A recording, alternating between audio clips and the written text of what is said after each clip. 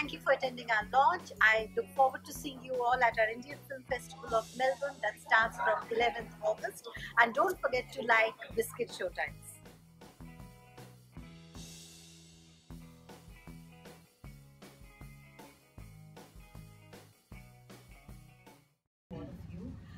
My team and me are very, very excited to present the 2016 program to you this year. So without much ado, we'll start. As you can see, this is our key art, and like CG said, that this year the theme of the festival is women empowerment. So it's pretty much about all of us sitting here. No, but like always, the festival has something for everyone. So the dates of the festival is from 11th to 21st of August. Our opening night film is the beautiful film directed by Leena Yadav called Parched.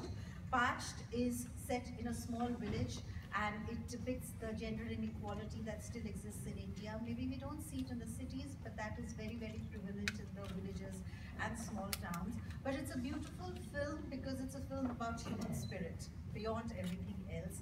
And the director Leena Yadav and Radhika Apte will be in attendance on the opening night and will do a Q&A after the screening of the film. On the 12th of August, we have our absolutely spectacular, at least that's what we think, BYSQ IFM Awards Night. This year we are holding it at the Melbourne Recital Centre, and we also going with the theme, keeping with the theme of the festival, it's the Empowerment Concert. We have singers from India and Pakistan who are coming down and will be performing along with local talent based in Melbourne. We have Sarah Heather from Pakistan, who's a beautiful, stunning upcoming singer, and Anushka Manchanda and Shalmani Golpode, who will be singing at this event, along with all our other usual performances that we have from the community here. A little bit about the BYSQ IFM Awards. The jury this year comprises of Australian and Indian filmmakers and journalists and people who are respected in the industry. So we have in the jury Paul Ireland, who's a Victorian director who made his new film Porno that has been a huge success and a really good example of what multicultural Australia is all about. Simi Gerewal, who's on our advisory board, a great friend of the festival who needs no introduction. Sue Maslin, who's a real power to reckon with, who is extremely inspirational because she's the producer of Dressmaker, which is one of the highest grossing Australian films this year. Andrew Anastasius, who's the writer of Water Divider, which was directed and acted by Russell Crowe. Jill Bilcock, who again has a lot of love for India. She's an Oscar-nominated editor. She's edited films like Moulin Rouge and others. And she's also working with Shekhar Kapoor on Pani right now. And of course, one of India's leading and most respected entertainment editors, Rajiv Masand. So the IFM Award nominees for 2016 are, and I'm sure you all would be knowing, Ranveer Singh for Bajirao Mastani, Manoj Bajpayee for Aligarh, Shah Rukh Khan for Fan, and Nawazuddin Siddiqui for Raman Raghav. The nominees for Best Actress are Sonam Kapoor for Nisha, Deepika Padukone for Bajirao Mastani, Radhika Apte for Parched, and Rituparna Singh Gupta for the Bengali film Rajkahani. The IFM Awards nominees for the Best Director are Ram Madhwani for Nisha, Shagun Batra for Kapoor and Sons, Leena Yadav for Parched, Ram Reddy for the Kannada film Tithi, Sanjay Leela Bansali for Bajirao Mastani. The nominees for the Best Film are Nisha, Kapoor and Sons, Bajirao Mastani and Raman Raghav. The IFM Award nominees for the Best Indie Film are Parched, which is in Hindi and English, Tithi, which is in Kannada, Otal, which is in Malayalam, Kothanodi, which is in Assamese, and Angry Indian Goddesses, which is again in Hindi and English. On 12th of August, on 13th of August, we have the flag hoisting at Federation Square. The chief guest to the festival this year is the veteran actor Rishi Kapoor, who is a known name for all of us. He's blue blood of Bollywood. His father, grandfather, son, everybody is in the film industry.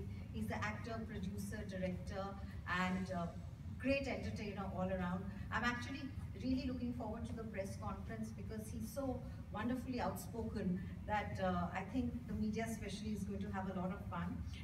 So Mr. Kapoor is going to be hoisting the flag on 13th of August at Federation Square. This is followed by our Telstra Bollywood dance competition, which is again a hugely popular event. Last year, Telstra got over 10,000 numbers, SMS numbers, so that just gives us an indication of the staggering attendances that we have there. And the judges for this dance competition will be Richa Chadda, a Bollywood actress, Shagun Batra, who's the director of Kapoor and Sons and Ek Main Aur Ek Tu, and Malaika Arora Khan. On the 13th of August, we also have a panel discussion which will be chaired by Rajiv Masan, which is about wild women in cinema, which will be attended by Australian and Indian filmmakers and actors about what are the issues that women face in cinema, not just the difference and disparity in wages, but also the kind of roles that are written for women. Why is that? Why don't we have more women directors? Why don't we have more women editors? Why does the career of a woman actor have such a strong expiry date, which is pretty much a marriage? So things like that will be discussed, and also the biggest problem, which is the stereotyping and the way women are often treated as commodities on screen, and how that kind of has greater impact. We also have one of the most feisty and my personal favorite actresses, Richa Chadda, who will be talking in a masterclass about Bollywood and body positivity. It's a very well kept secret in the film industry about body image and the kind of bodies that Indian film actresses need to have. I mean, we always focus on the Hollywood actresses and their size 0 and so on, but that is very prevalent in our industry as well, and how there's a lot of pressure on the girls to be size 0. They need to have certain sex appeal, otherwise they are not cast, and all the requirements are very are written by men. So obviously they have a very odd and unrealistic definition. So Richa Chadda has been very vocal about body positivity and the impact that it has, and she's going to be speaking in this masterclass about that. On August 14th, we also have a panel discussion on arts and realities, where we have invited some of the people from the community who are doing great work with all the domestic violence and crimes against women that we have within our community, and how that translates into screen, and how art reflects reality and reality reflects art. So that is the core theme of this discussion. We also have a wonderful in-conversation with Rajiv Masan and Rishi Kapoor. And Mitu Kapoor will also be joining us in that. So I would heavily recommend all fans to be there, because Rishi Kapoor is going to speak about his childhood, his relationship with his father, his struggling days, the journey that he has had, how he has seen the definition of romance change in this big journey and career span of his. On 15th August, we have the Australian premiere of the Bengali film Raj Kahani. It's quite telling that this film is premiering in Australia on 15th August, because Raj Kahani is based on a true story. It's about a brothel which was in the border of India and Bangladesh just during partition. So the whole story is about how these women come together and support each other in one of the darkest periods of India and Pakistan's history. So and the director Srijit Mukherjee and the leading actress Ritu Parno Sengupta, who's also the National Award-winning actress, will be present to introduce and do a Q&A on the film. On the 19th of August, we have the Australian premiere of Ek Alvela, which stars our beautiful brand ambassador Vidya Balan. Ek Alvela is a biopic on one of India's big comedians, Bhagwan Dada, and Vidya is starring in it. Vidya will of course introduce the film and also talk about her role in the film. So please don't miss that.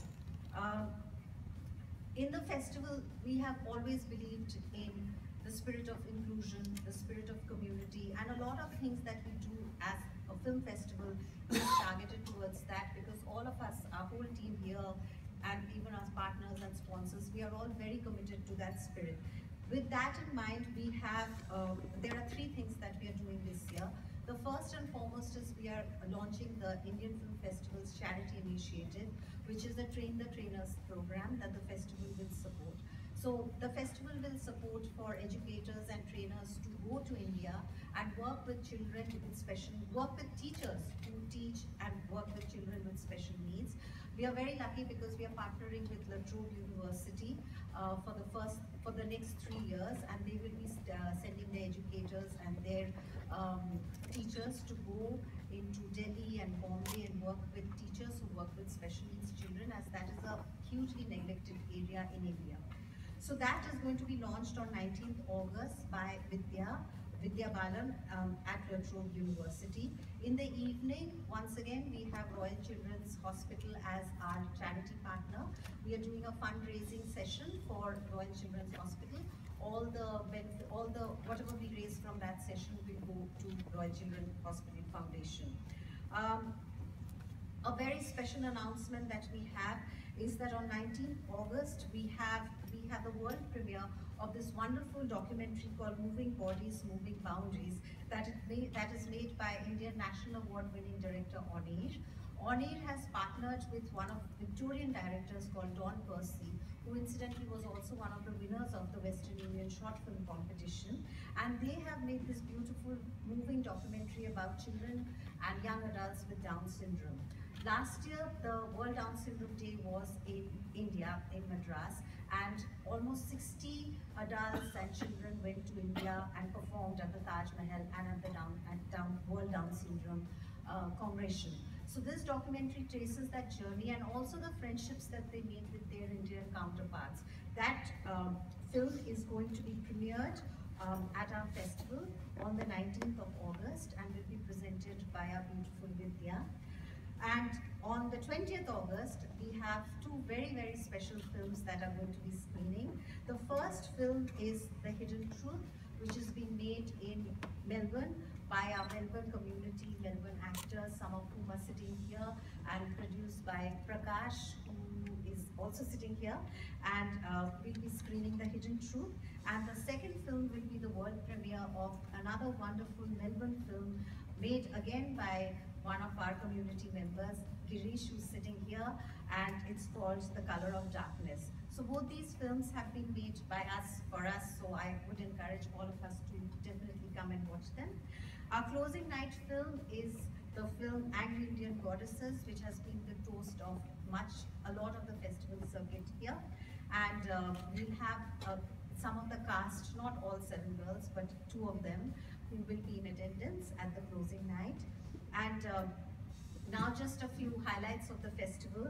Very happy because this is my fangirl moment that we have a masterstroke section with Shami Novaid Chinoy, who is, as you know, the amazing Pakistani documentary maker who won the Oscar in 2013 for Saving Face. She won the Oscar again this year for her film A Girl in the River.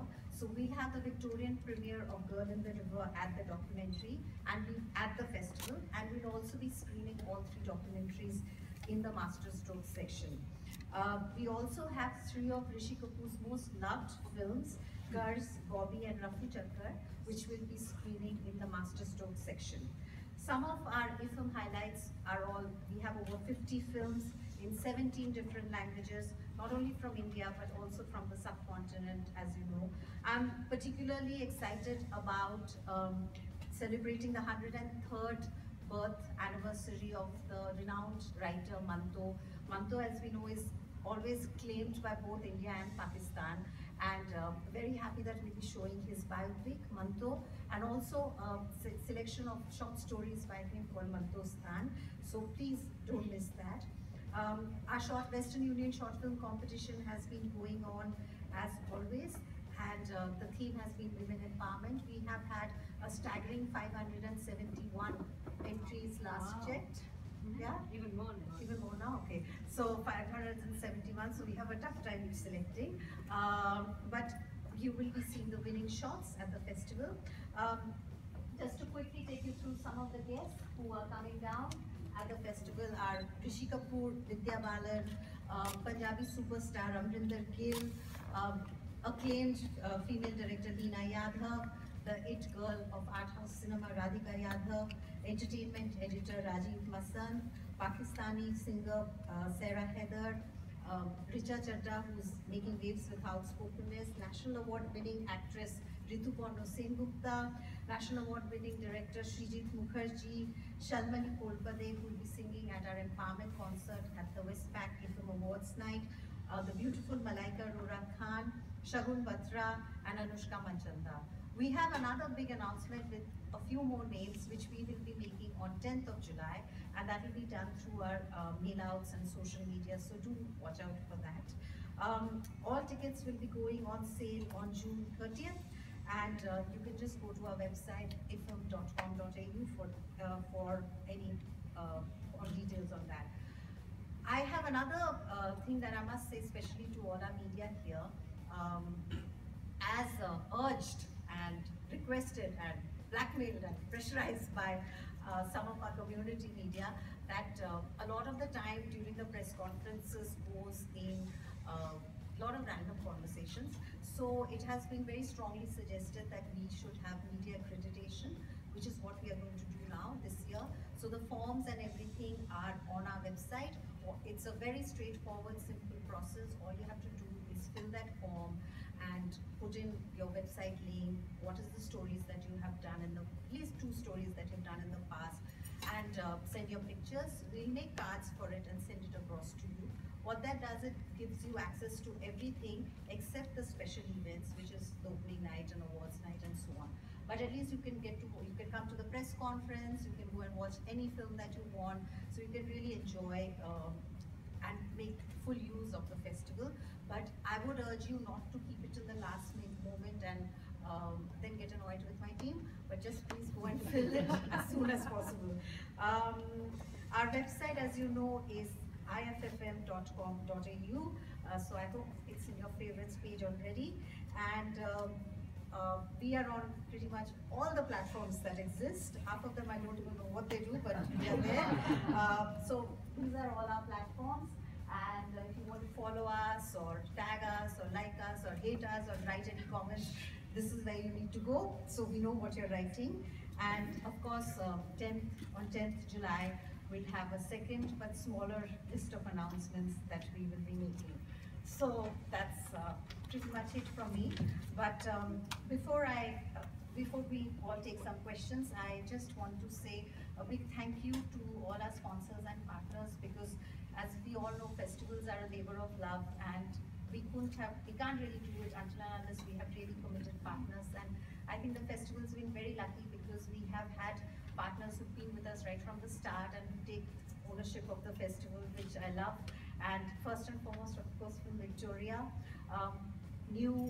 This year we are so happy to welcome Westpac, Telstra, who we do this amazing dance competition with. Of course, OITS, who we drive completely mad, because my countrymen never sit according to the seat numbers, but they still come back every year and as supportive as ever. La Trobe University, with whom we have taken the relationship to another level because we have partnered with them on our charity initiative. Western Union, who've been with us right from the start. Singapore Airlines, lovely to have you back. Dandenong Council, Desi, Victory Metals, Yara Trams, Awan Card, Triple R, South Asia Times, Filming, Good Day India, Radio Hanji, and Royal Children's Hospital Foundation. Thank you all so much for coming here. I'm sure your ears must be falling off.